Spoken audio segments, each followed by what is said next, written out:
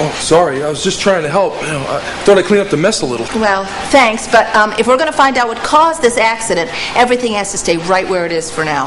Well, I understand. Is there anything else I can do to help? Sure. Don't let anybody touch anything until I get back. You got it. During any investigation, evidence is a key element. When any of it's disturbed or destroyed, it's often impossible to piece together the rest to find out what actually happened. Oh, okay, sorry.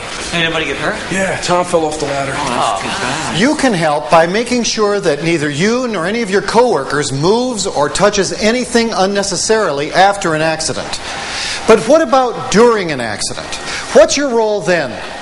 When you witness an accident in progress, you play a crucial part in the accident investigation. In this situation, think of yourself as a combination of photographer and reporter. Everything you see is vital information. It must be recorded and reported.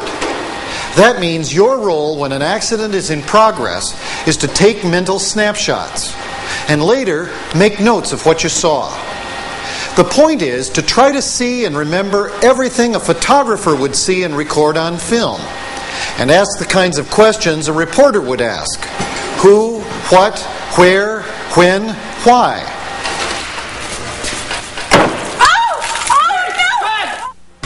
Who? I was standing about 10 feet from Mary. What? I saw her on her tiptoes, reaching up and grabbing the chemical container.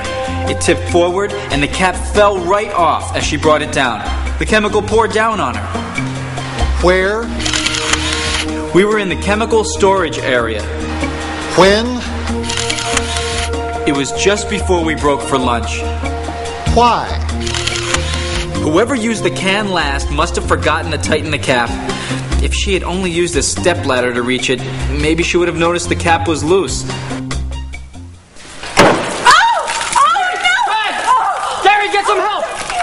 Randy did all the right things.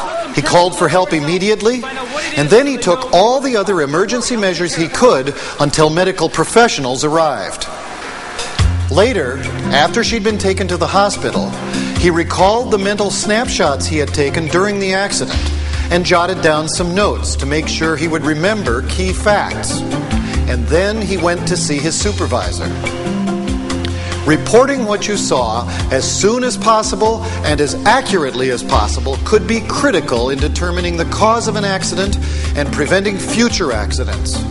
You should always notify the appropriate person about all accidents and tell that person all you can about what happened. That's about all I can tell you. That's quite a bit. You've got a good eye for detail. It's certainly helped. You've given us a good start for the investigation. And based on what you told me, I'm sure we can take steps to prevent this kind of accident from happening again. Well, I'm just glad I could have been of some help, but I just wish I could have helped Mary. It all happened too fast. Most accidents do happen too fast. Once they begin, there may be little you can do to stop them. That's why preventive measures are so important. But they can only be taken if you notify the proper authorities and tell them all you know. Which brings up an important question. Do you know who to report an accident to? If you're not sure, find out now. And here's another point to consider. It's best not to discuss what you saw with anyone until you've told the appropriate authorities what you witnessed. Too often, people's perceptions are clouded when they hear other people's accounts. Well, how did it happen? Well, I don't really know. I was way across the floor, and I just happened to look up, and I saw the ladder swaying back and forth, and the next thing I know, he's falling. I think he was trying to get a tool that was out of reach. Oh, I heard that he climbed off the ladder onto one of the shelves, and that he actually fell off the shelf, knocking the ladder over as he fell. Well, I was way across the floor. I don't know. I thought he was on top of the ladder, but maybe you're right. See what can happen when you discuss an accident before you report it? What if George's first impression was correct? Now he's probably going to tell his supervisor a completely different story. And speaking of stories, if you have one to tell about an accident, don't hesitate to tell it. That new guy, Ben, is bad news. He must have been some kind of jerk to let himself get hurt like that. It wasn't Ben's fault. I saw the whole thing. There was something wrong with that machine. I'm sure of it. Then why didn't you tell Mike about it when he asked you? I mean, he is the boss. If there's something wrong with that machine, somebody else could get hurt too. I guess I could have said something. Yeah, you could have. Well, maybe it's not too late. Listen, if somebody's looking for me, tell them I'm in Mike's office. So, Rick, Whenever you have information about an accident, it's your responsibility to contribute to the accident investigation. Don't hesitate to come forward and tell what you know. what are you trying to say? Well, you know what happened with Ben. I saw the accident, and I think Ben got hurt because of the machine. It's not because he was being careless like everyone's saying. That machine was acting up this morning. Well, why didn't you tell me all this the first time I talked to you? I don't know. I guess I just didn't want to get involved. Yeah, well, the next time you don't want to get involved, just remember that I need your help. Without your prompt cooperation, I can't investigate the accident properly. And if I can't do that, it can happen again. And who knows, you could be the next guy in line in the hospital.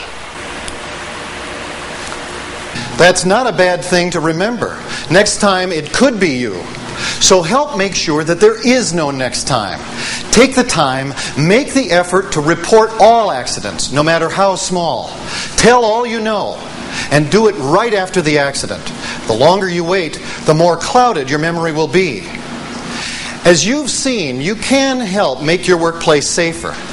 But it depends in large part on how you play your role in accident reporting and investigation.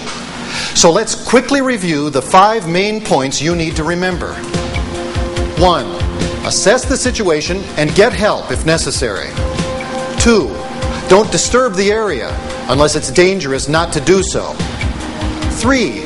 Take a mental snapshot of the accident scene. 4. Notify appropriate company officials about what happened. And finally, 5. Contribute to the investigation. Don't be afraid to come forward and tell what you know. Let's hope you're never involved in an accident at work, as a witness or as a victim. But if you are, remember what you've seen and heard here today. Remember what an important role you can play in making your workplace safer for everyone, yourself included. Report all accidents and cooperate in all accident investigations. That's one of the best ways that you can help prevent future accidents.